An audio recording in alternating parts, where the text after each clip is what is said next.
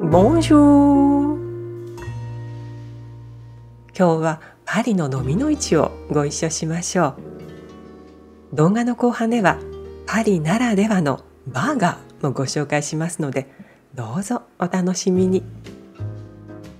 ごめんなさい、今日は少し鼻声で耳障りかと思います。どうかご容赦くださいませ。今日訪ねるのはヴァンヴの蚤の市、パリの南14区。1年を通じて毎週土曜日と日曜日の午前中に開かれています。4月のとある土曜日、この日は急に初夏のような陽気になりました。友達と一緒にこのマルシェを楽しみたいと思います。こちら人気のスタンドだそうですが、なるほど魅力的なお皿がたくさん並んでいます。これもしかして私が昔持っていたのと同じ皿ではないかしら。ジアンかと思って後ろを見たんですが、サルグミンヌでした。その隣のお皿も表面にすでに凹凸で模様ができていて、なかなか素敵です。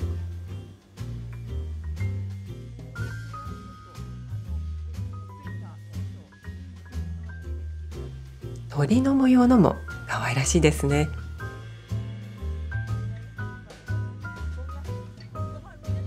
こちらのがまさにジアンのお皿でした。これだけのレパートリーがあるんですから、なるほど人気になるのも無理がないなと思います。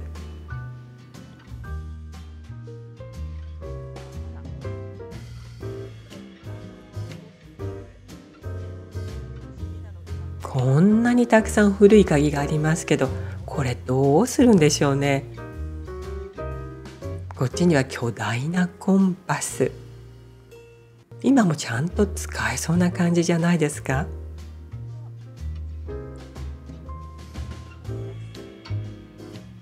ヴァンヴの蚤の市のいいところはこういうところかもしれません。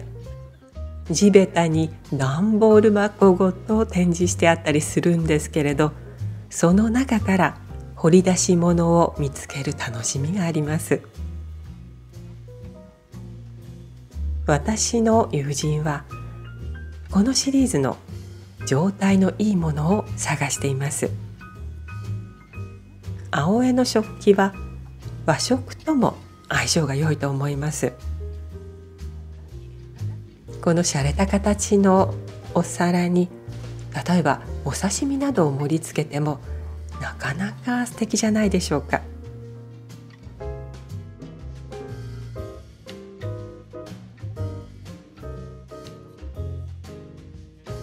ソース用の器もありますね。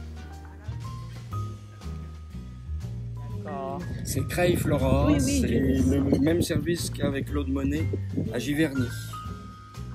このシリーズはジヴェルニーのクロード・モネの家の食卓でも使われていたんですって。このお皿は1枚30ユーロ、3枚一緒に買うと80ユーロ、10ユーロ値引きしてくれるそうです。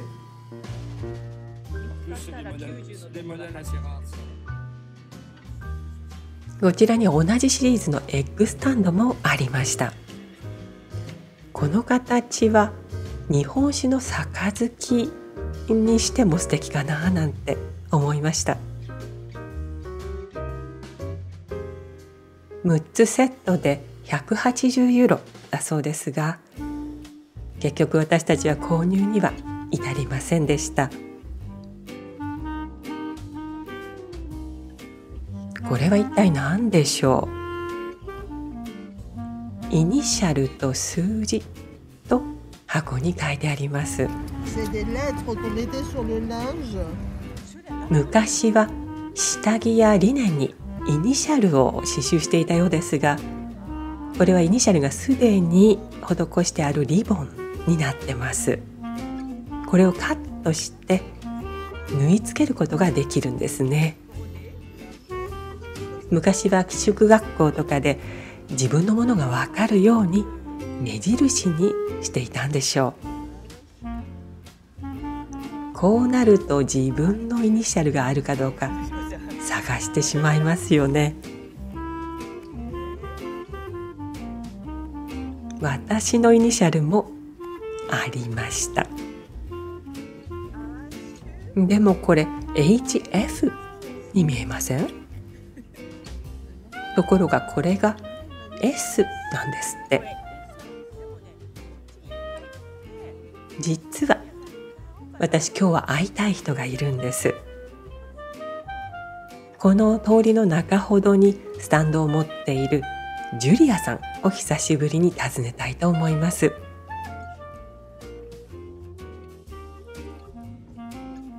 こんな風に靴を片方だけ売っていたりするんですから、蚤の市って本当に面白いですよね。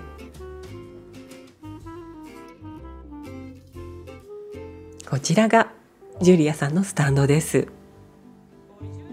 ミッシーというのが彼女のお店の名前です。彼女はヴァンヴの蚤の市に出店してもう20年以上になるそうです。私はジュリアさんと一緒に日本の出版社のための仕事をしたことがあります。それ以来ずいぶんご無沙汰していたのですが、彼女は相変わらずお元気そうです。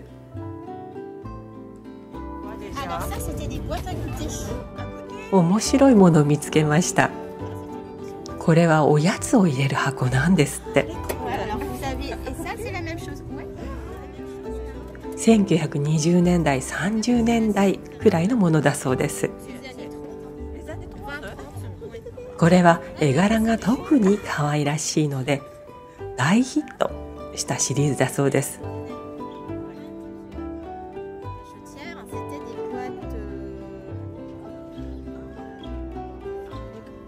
この箱には昔はキャンディーとかおしろいとか、もしかしたらアクセサリーなんかも入れてたかもねとジュリアさん。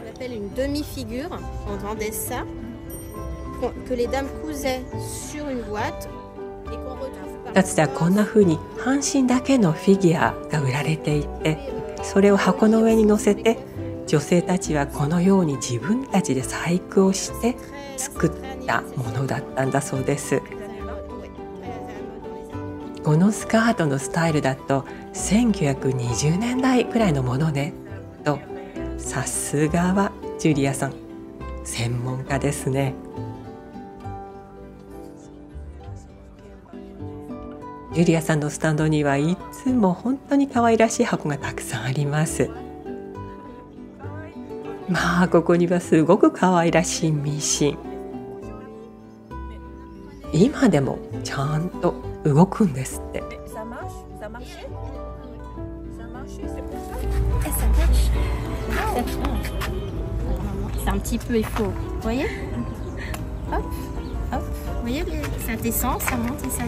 昔の少女たちはこれでミシンの練習をしたんですって。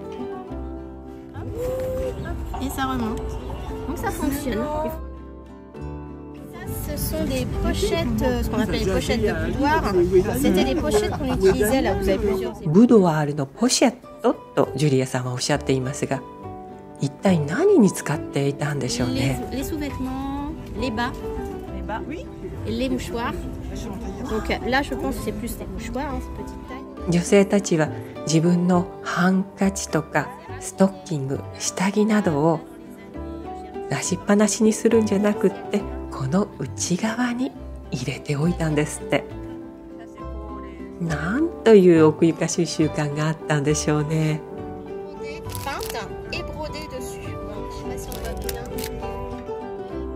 これもすごく手が込んでますよね。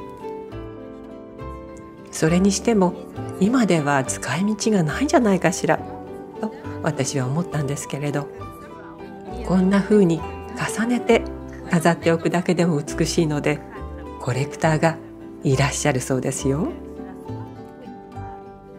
とっても繊細な刺繍が施されたハンカチもありました。これは実際に使っていたというよりも、結婚を控えた花嫁さんがその日のために自分で刺繍したりしたもの、記念の品ですね。ジュリアさんのスタンドの品々にはどれも夢があって、乙女の気持ちを思い出させてくれるような気がします。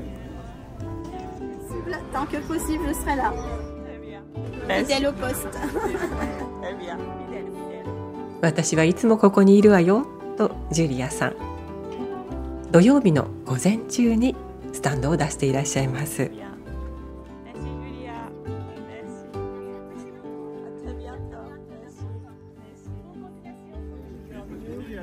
これは一体何だと思いますか？コーヒーとか紅茶をこうしてスタンドの間を回って売っていらっしゃる方がいるんです。花を売っている女性もいました。こちらの方はリラをお買い上げになったんですね。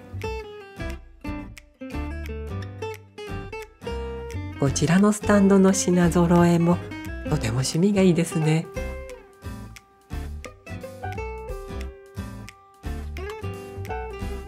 こちらは英国製で1枚6ユーロ。大判の方のお皿は1枚12ユーロで、6枚一緒だと50ユーロですって。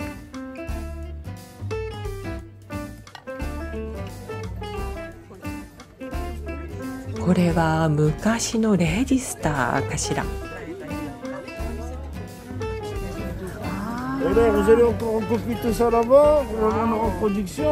これは飾りね。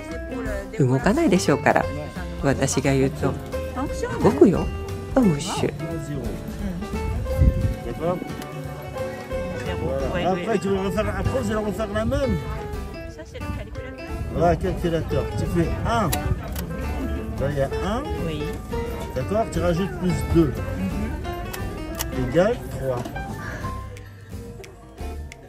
1+2 は3ですね。はい。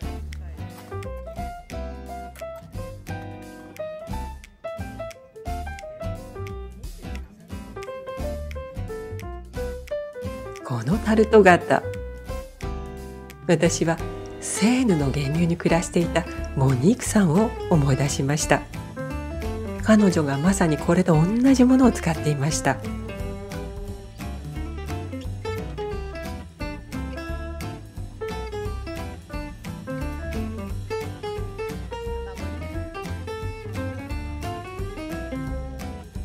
こちらの銀食器のスタンド、とっても几帳面に商品を陳列しています。これは何に使うんでしょう？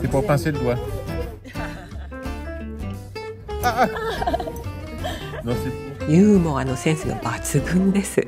Normalement, quand c'est comme ça, c'est pour les asperges, mais là, je crois pas que ça soit pour les asperges. これはおそらくアスパラガス用ですって。Asperges, sardines, pelle à pâté et olives. Et ça, c'est rare. C'est それにしてもこれはなかなか珍しいんですって。ça, c'est argent, ça, c'est métal argenté.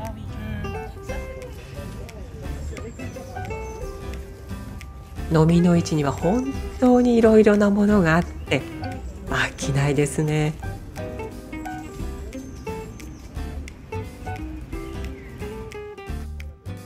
こちらのスタンドには最近人気のサルグミンヌのお皿がありました。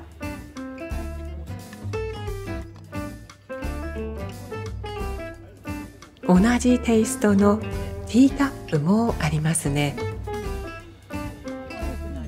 1脚40ユーロという値段がついています。いずれも状態がいいと思います。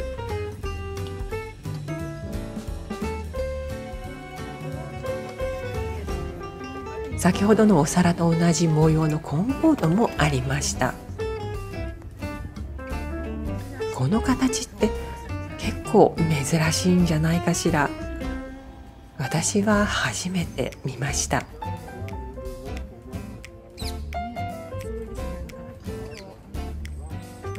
こちらのスタンドのご主人は箱の中にもまだまだ魅力的なものをたくさん持っていらっしゃる感じ。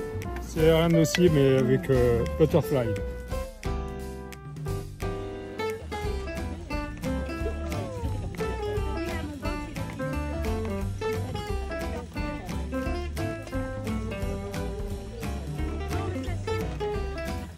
まあとっても繊細な細工のクリスタルグラス。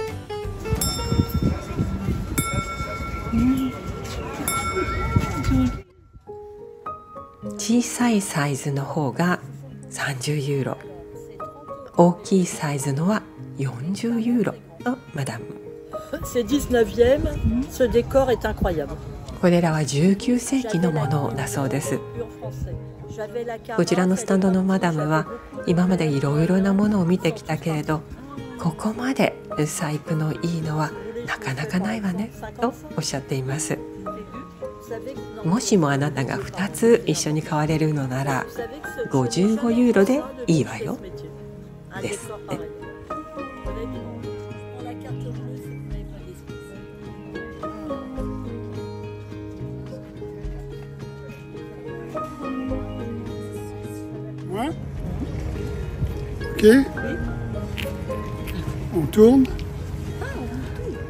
私はこの時初めて知りました。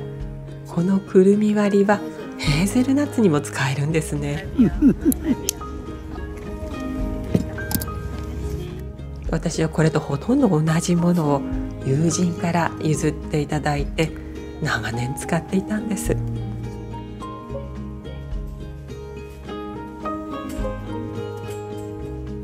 こちらのスタンドの品揃えもまた素敵。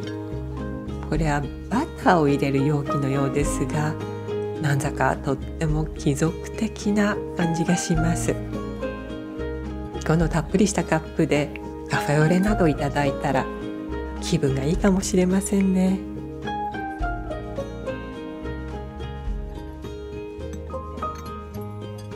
でもまあこうして眺めているだけでも幸せな気分になります。フランスのリモージュ焼きだけでなく、このスタンドにはデンマークのロイヤルコペンハーゲンのカップもありました。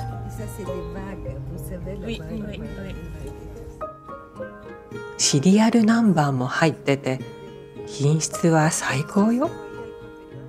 400で150ユーロとマダム。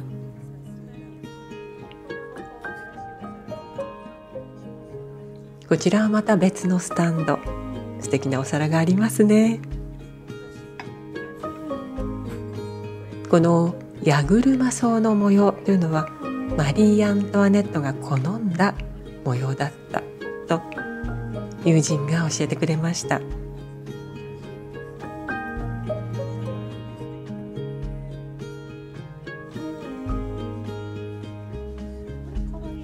私は何とはなしにこのバルボチンヌのシリーズに惹かれます。でもこの平べったい形の柿っていうのはちょっと変わってるなと思いませんか？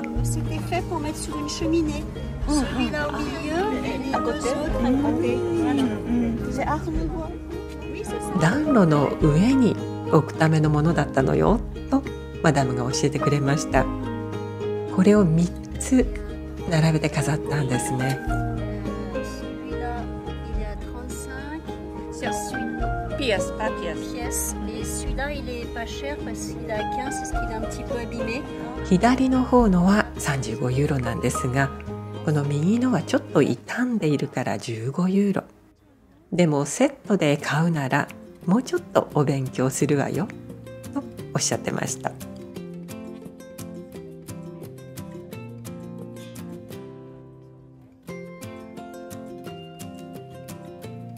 使いかけのクレヨンとかどなたかの記念写真とか一体どうするんだろうと思ってしまいますが、これから第2第3の歴史があるのかもしれませんね。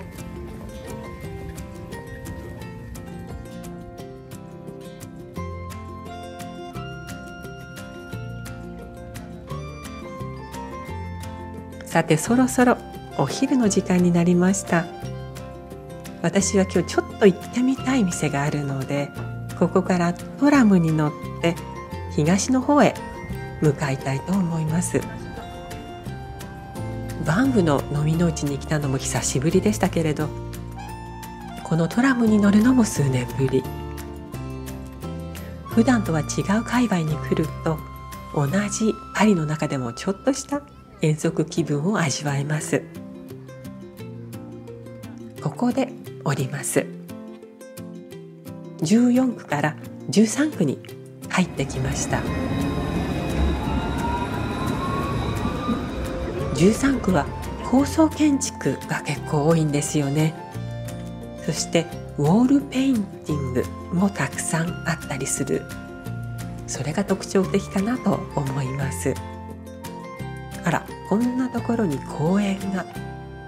しかも藤の花が満開。見事です。公園の名前、ベルトモリゾ。印象派の女流画家の名前がついた公園だったので、ちょっと寄り道したくなりました。勝負の池があったりしてなかなか素敵。桜の花はもう終わりかな。水道があったのでちょっとここで手を洗いましょう。公園を出てまた先に進みます。目指すお店はトラムの駅から歩いて数分のところのはずです。こちらのお店ですね。予約はしてないんですが、大丈夫、入れそうですね。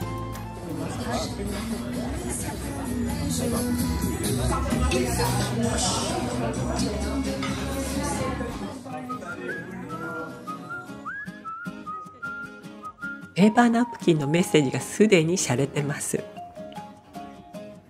しかもこのフォーク、まさにアンティークじゃないですか。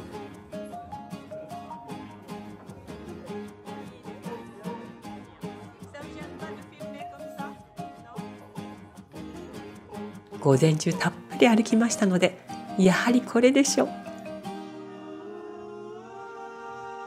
このお店、私初めて来るんですが、バーガーのお店なんです。しかもちょっと変わってまして、パンがクロワッサンの生地でできたパンなんですよ。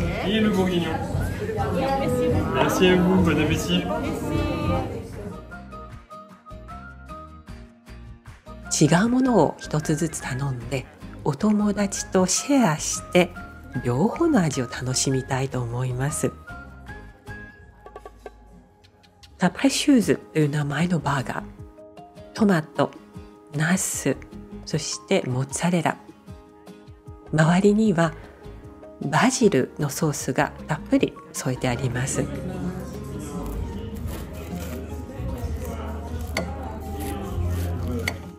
こちらはブフブルギニオン、お店のベストセラーですって。フランス産のシャロレ牛を9時間煮込んだものをほぐしてたっぷり挟んであります。ファストフードのハンバーガーとは全く違っていて、まるでお料理をいただいているという感じのする、とっても充実感のあるバーガー。お隣のテーブルのも美味しそう。これはフランスのサヴォワ地方のラクレットをバーガーにアレンジしたものなんですって。このポテトのサイドディッシュも人気のようでした。急遽インタビューをさせていただくことにしました。こちら経営者の一人、オーレリアン・パスキエさんです。Croissant burger. Croissant burger. On a appelé Croger. Croger. Entre croissant et burger. Et en gros, c'était pendant les périodes de Covid, les confinements. les restaurants étaient ouverts mais seulement pour faire de l'emporter. Donc nous on avait mis un gros comptoir au niveau de la porte et on n'avait pas beaucoup de monde, on n'avait pas beaucoup de commandes. Donc le restaurant était vide, nous on était là, les cuisiniers étaient présents mais on avait du temps. Et un peu comme tout le monde, on a été très créatifs, on a testé plein de choses, pas pour vendre, c'était pour nous, on avait du temps quoi. Et j'ai demandé à mon boulanger à côté de faire des croissants ronds en forme de pain burger, juste comme ça au début parce qu'on trouvait ça drôle. Et en fait, quand on a goûté le croissant burger, notre croissant burger, on s'est dit mais c'est génial comme idée, c'est hyper bon, c'est nouveau, on arrive vraiment à trouver une fusion entre le croissant traditionnel et le burger. En plus ici on fait des plats traditionnels français, donc on s'est dit mais ça c'est vraiment le burger le plus français possible quoi. とっても素敵な話だと思いませんか？しかも結果しているものが本当に美味しくって、たくさんの人が喜んでいる。そこがまた素晴らしいですよね。Tout le monde est bienvenu ici, les Parisiens, les étudiants, les touristes. Vraiment, on aime bien que tout le monde se mélange. On a appelé le restaurant Aupa. Toute la décoration, on l'a chinée en brocante, aux puces. C'est que de la seconde main. このお店にあるものは蚤の市やブロカントで選んで揃えたものとおっしゃるではないですか。なんと着せずしてバンブの蚤の市の後最高のお店に来てしまいましたね。クロガーのアイディアも本当に素晴らしいんですけれども、とってもフレンドリーなところが最高に気持ちがいいと感じました。最後までお付き合いくださいましてどうもありがとうございました。今回の動画はいかがでしたでしょうか？この動画が良かったとお思いになったらどうぞ高評価、またチャンネル登録もお願いいたします。とても励みになります。ではまた次回の動画でお会いいたしましょう。アビアント。